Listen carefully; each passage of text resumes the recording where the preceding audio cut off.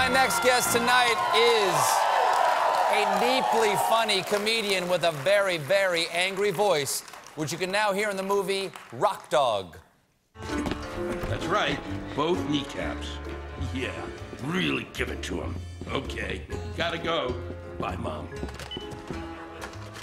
Can we get a red cord to go with the red phone? Come on! Riff, you're bothering me. We got movement up here. One of the mastiffs is heading out. What? A mastiff is leaving Snow Mountain? Please welcome Lewis Black.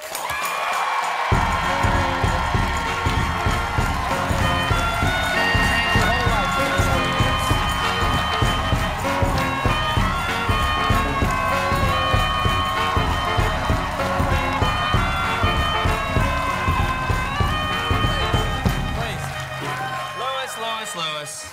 So nice to see you. We have known each other since 1997. Yeah. That's when we first started working together on The Daily Show.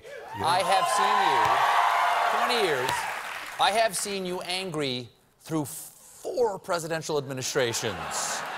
Is there anything unique about your present level of anger with the Trump administration?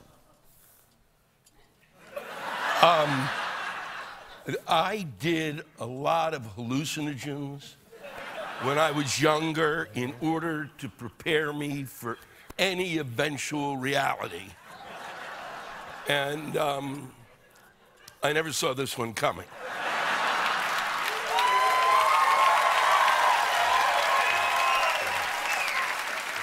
Yeah. Well, let's talk about some specifics here, because it's been theory up until this past week, and now we're into the reality of it. What do you make of the immigration ban? You know what's interesting is to see them, is to watch them. The amount of energy it must take for these people to turn bull and insanity and meanness and make it look reasonable. How do you do it? Also, something I should have said at the top, when you go into, work on this, we show it later, and this is, live to tape, pixelate my face and make my voice fake, because I don't want that big baby yelling at me. Well, it's a deal. It's a deal. Now, there's also going to be a voter fraud investigation. Trump has claimed for a long time that the vote was fixed. Yep. And then he won. Yep. And then he said... You can't write this. And then he continued to complain about it, which was very interesting, which is unusual to win and then complain about it. And there's going to be an investigation now. Yeah. Do you imagine that anything's going to come of that, or what do you imagine is going to happen there? First off, less than half the American people voted. People don't like to vote. Yeah. So if they don't like to vote, why would you think they would like to then commit voter fraud? You can't even get them into the booth. And it's such a... You don't even... Right. Where's the profit margin? There's no profit in it at all. And dead people...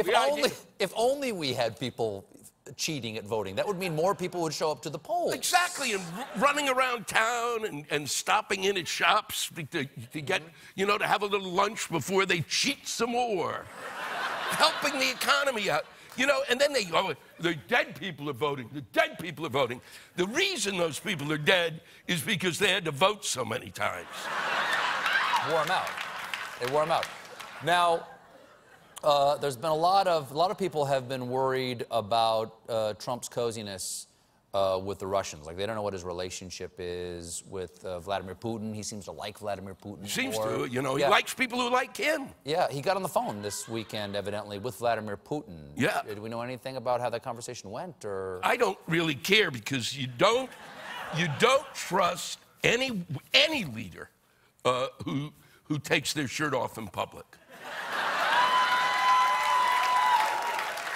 So no President Matthew McConaughey then? No. President Matthew McConaughey. I don't know. I don't know. That's pretty tempting. You know, that's pretty seriously, tempting. that's just ooh. Now, what about you? Did you ever think about doing any politics yourself? Like, because you complain about it a lot, but have you ever thrown your hat in the ring or thought about doing anything? People like that. Yeah. People like that idea. Yeah, if there was a year, this should have been the one I ran. Who knew that you didn't have to know anything? But I left politics. I was probably one of the only men who ever was the head of the junior prom committee. I ran the junior prom on the promise. In high school? In high school. Okay. Springbrook High School, Silver Spring. Yes, we gather everywhere. The rest of the committee is here tonight. Yes, sirree. We're having a reunion, and we ended up spending. I ran on the thing that we wouldn't spend a lot of money. I would provide the cheapest prom ever. And that was your campaign. That was my campaign pledge. All right. And so, and the theme was Showboat. And look it up. Like Old Man River. Well, not like Old Man River, but that's Showboat. But you know, the idea, we're in the South, Charleston, hoo-ha. So the idea was to put you follow that logic, and go ahead. And so in order to decorate the place, I had the brilliant idea. We'd get some bricked, wallpaper to put on the bleacher seats, and then on that we'd put honeysuckle. So we went out to collect honeysuckle, and it turns out it was poison ivy. So a lot of the kids, it was cheap, but a lot of the kids, there was a lot of scratchy stuff going on. Well, yeah, probably chaperones didn't have to watch them. Nobody wanted to get down anybody's pants that night. Louis, lovely to see you. Always a pleasure. Lovely to see you. Yes. Rock Dog opens February 24th. The great Louis Black, everybody. We'll be right back with Dan Levy.